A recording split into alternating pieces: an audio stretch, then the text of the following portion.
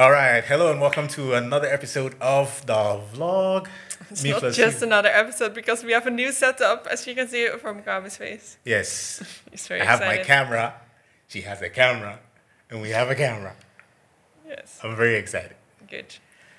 Okay, so as you can see from the title, Ileen is going to be talking about the advantages of living in Ghana.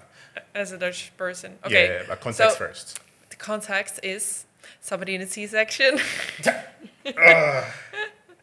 No, commented. please, don't let this thing become a thing. It's already a thing. I'm going to make t-shirt with C-section. see you in the C-section. No. Somebody in this comment commented whether I can talk about the advantages of living in Ghana as a Dutch person. Yeah. Okay, cool, duly noted. I can talk about that. However, I cannot speak for all Dutch people. So it's weird for me to say, like, I'm going to speak as a Dutch person on why Dutch people should live in Ghana. I can share my experience. Your experience. Yes. Yeah, that makes sense. And of course, I can compare Netherlands and Ghana, but, like, I'm not representing the whole country, you know. Yeah. So why? Okay, for me, it's not like I was always destined to end up in Ghana. So how it happens? You think so? Yes, maybe I was destined for it, but it evolved over time. So I came here first for my master's research to do for my thesis. So I worked at a radio station where this man also worked. That's how we met. And that was a really great start because I lived on campus, at Lego on campus, which was really nice because then you meet a lot of people of your own age. Yeah. So I could really get to know, okay, what are young people doing in Accra? Also a lot of international people, so it was a cool mix. And then the work at the radio station was also very nice because every day I would learn so much because the news would break. I would literally be in the newsroom all day. The news would break. We would discuss it. If there was anything I wouldn't understand because, I'm a foreigner, I could just ask because journalists really like to talk and they really like to answer questions and they really like to discuss. So it was always very lively and it was very dynamic. So the beginning of your journey was immediately you found community. Yes. Both on campus where you lived and where you worked in the city. Okay. Yes.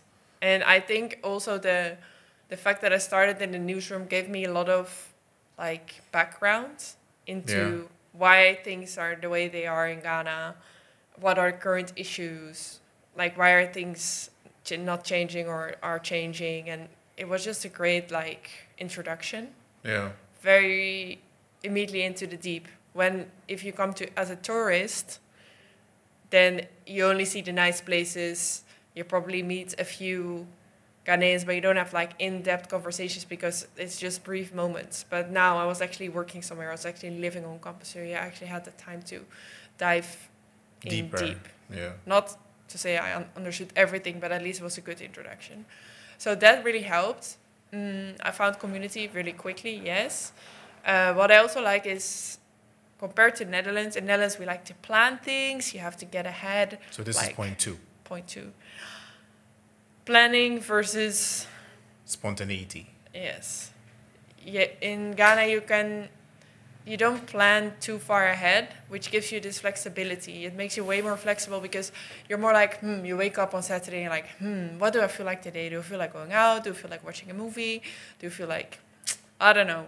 You can just be more in the moment, while in Netherlands you plan maybe 1 week ahead or 2 weeks ahead, or maybe some people even plan a month ahead. And for me, it kind of goes against my nature because I want to really, really excited about what I'm gonna do. Yeah. And if you plan that far ahead, how do you know that on June 22nd you want to go for dinner with this and this and this friend? For me, it doesn't really worked that well. I think in Netherlands I also didn't plan that far ahead.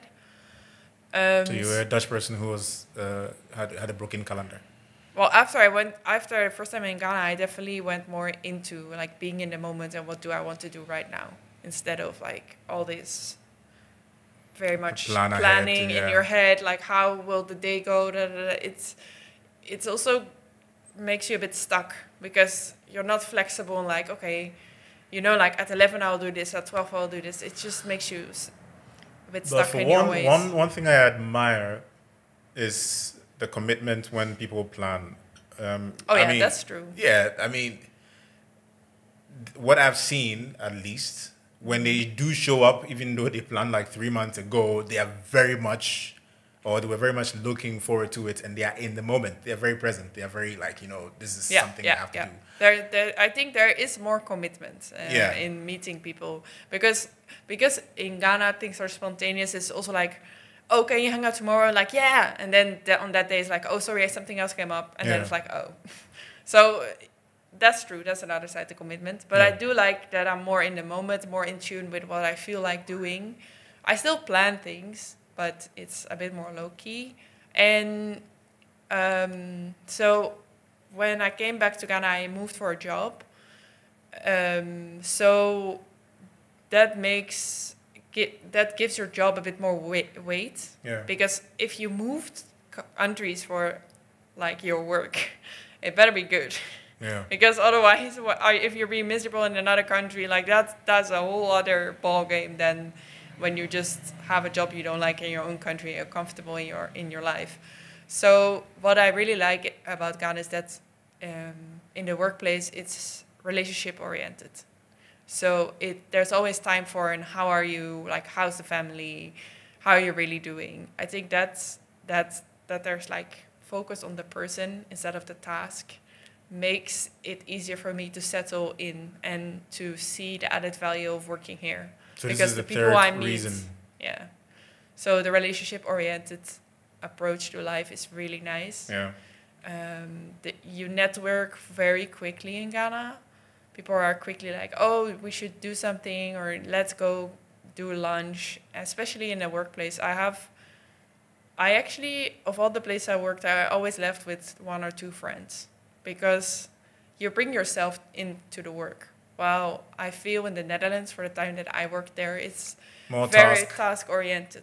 We're like colleagues. We're colleagues. It's uncommon for colleagues to be friends.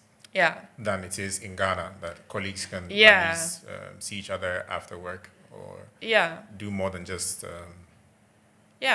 And especially if you're a foreigner and you moved... like your whole life to be in a place, it's nice. It's gonna feel like, okay, I'm actually adding value in my work, but also in the workplace. So that also helps to make you feel at home. And in general, I believe that it's good for anybody to live outside of your own country, because the fact that you will learn a lot about yourself, about the ways you have grown up with. Yeah. Because in Netherlands, everybody is kind of in a Dutch setting. So you do things a certain way. It's just how things are. But once you step out of your own country, you suddenly realize, oh, why are, oh, they're doing it different here. Why am I actually doing it the way I was doing it? Yeah. Does that actually, is that the right way? Or is that for me? Yeah. Or can I shift it maybe to like a mix of how they do it in Ghana, how they do it in the Netherlands, or do I like the Ghanaian way more? So it forces you to really grow and also step out of your comfort zone, because nothing is common for you. So you have to learn. I think it's very humbling. And also the fact that suddenly you are the other. And in Ghana, they call you Opruni. That's also very humbling experience, because it's... So if you like your comfort, if you like your routine, if you like your realities as they are, then... But then even if you like all that, I think you should still live abroad or live somewhere else, even if it's just a different city. Really? Because it exposes you to... okay, how do I do things? What do I like? What do I don't like? It kind of reinforces you to question all these things that you normally wouldn't question. Okay. So it gives you a better sense of self. Okay. Because suddenly you're in a different context and you're like, how does this actually work for me? Yeah. Instead of what am I used to? Yeah. So you really have to step out of your comfort what you're zone, used to. Yeah, and I always say if friends come to visit Ghana or visit us here, I say you come to Ghana for the people. You don't, honestly, I think you don't come to Ghana for the safari, like the Mole National Park or the elephants or these things. You come for the people. When you go from A to B, that is where the adventure is in Ghana. Yeah. Like, who will you meet? How will the journey go? Even if Everything something... is so... it's almost uncertain, like... It's very uncertain. Yeah, and unpredictable, not in a bad way. But that's the interesting thing about Ghana. You don't know how you're going to get from A to B. Let's say you're going to travel to Akosombo. Let's say you want to go by Churchill. You don't know who you meet in the Churchill, but you might end up with like a really nice conversation, or you might end up with somebody who you like later on. You're like, oh, like you exchange numbers, and later on you meet in Accra, and it's a friend. Yeah, it can happen like that. And even if things go wrong, like I've had ones that I was here with my mom and my sister were visiting. We're at Cape Coast, just outside of Cape Coast. We were on our way back to Accra. The car broke down. In Netherlands, you go call the service line. Yeah, then the other bus will just come and pick you maybe guys like up. 2 hours later they'll come and pick you, but you will definitely not move with that car quickly. We found a mechanic. You fixed it. My mom was sitting in a chair. Everybody was trying, everybody in the shop was trying to accommodate my mom because she was like senior. So she had to sit and get water and all these things. People make sure you are comfortable. Ghanaians are very warm in that sense, very polite. If they see you looking around, at least if you look foreign like me, and they see you looking around, they will come to you and say, "Are you okay? Like, do you know where you're going? Are you need lost?" help? Yeah. Especially when I was in Kumasi, people would always come to me because I would go look for things and I couldn't find them, and then they're like, "Where are you actually going to?" So it's a good thing. Yeah. It really, the an warmth of advantage, it is really nice. Yeah. And I'm not sure if Ghanaians value that as much themselves, but because I look from the outside in, I appreciate that. I think as a Ghanaian, it happens for Ghanaians as well. However, most Ghanaians would attest to the fact that when you are lost at a place in Ghana, it's more the demeanor and how you relate to the people who could help you that will get you helped, as opposed to when you're a foreigner and they know you're a foreigner, they come towards you. But as a Ghanaian, when you're lost in a place and you came to pass 3 times and didn't greet anybody, yeah, okay. Then no, but chances are you're not going to get help. But it's just funny how quickly, like even in the most remote places, you will get help. Yeah, it's a weird thing. Like, I've never actually really thought about it, but for your car to break down, remember when in a place where you think it's like nowhere. Remember when we went to meet me there and the car overheated and we went to the side. It was just before Kita. Yeah, the first car. Yeah. And out of nowhere, a mechanic popped up. Yeah. Like we asked. There was a house there, and then I think he went there to ask. I asked, and what are the chances that the house that the car got spoiled in front of? We asked whoever was there, and I know someone, or I am a mechanic myself. Yeah. I'm like, what? Okay. But even this week, so I took a boat to work. Then I sit in the boat. We start to drive. Then the car stops working. I'm like, oh, sorry. He's like, okay, I have to get this fixed. I'm like, okay, kindly cancel. It's fine. Do you need any help? He says, no, I'll be fine. So I was like, okay. Then I went into the house to wait for the next car. Then I come out of the thing, and there's a mechanic under that bolt. Yeah. And it was like 6:20 in the morning. Yeah. In the morning.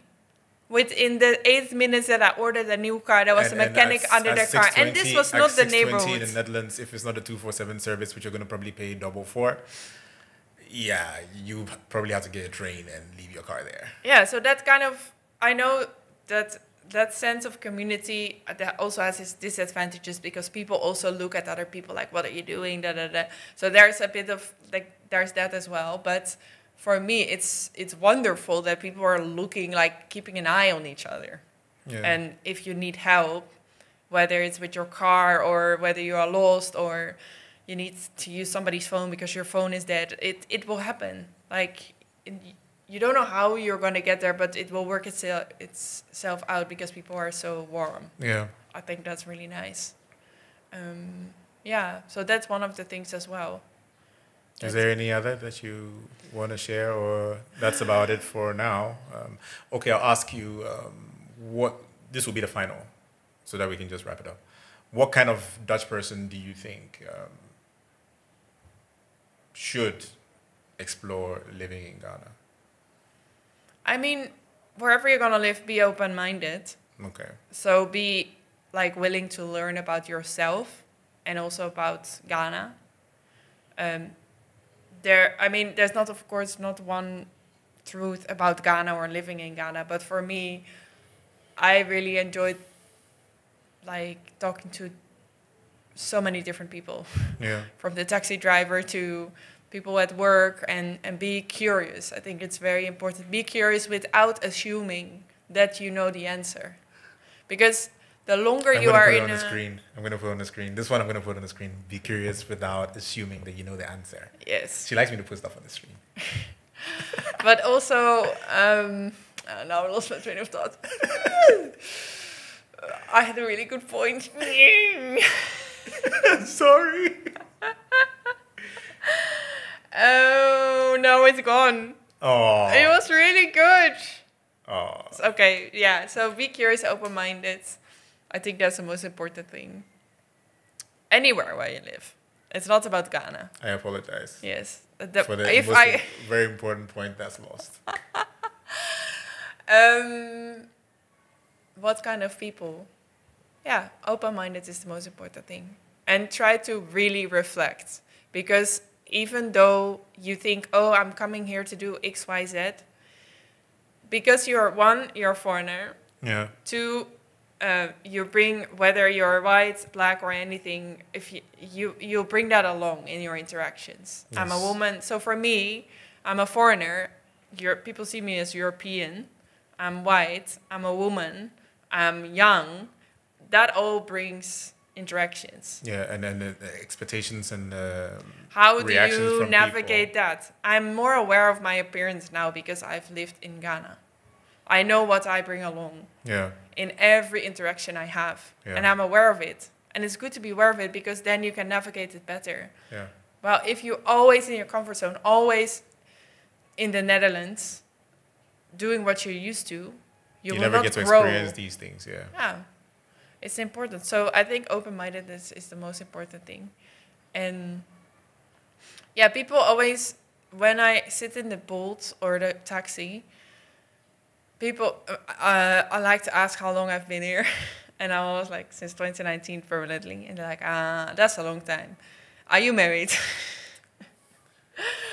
And I think it's so funny because, yes, I'm married to a Ghanaian. It is a very important thing of why I'm here. But it wasn't not initially the reason to move to Ghana. Yeah.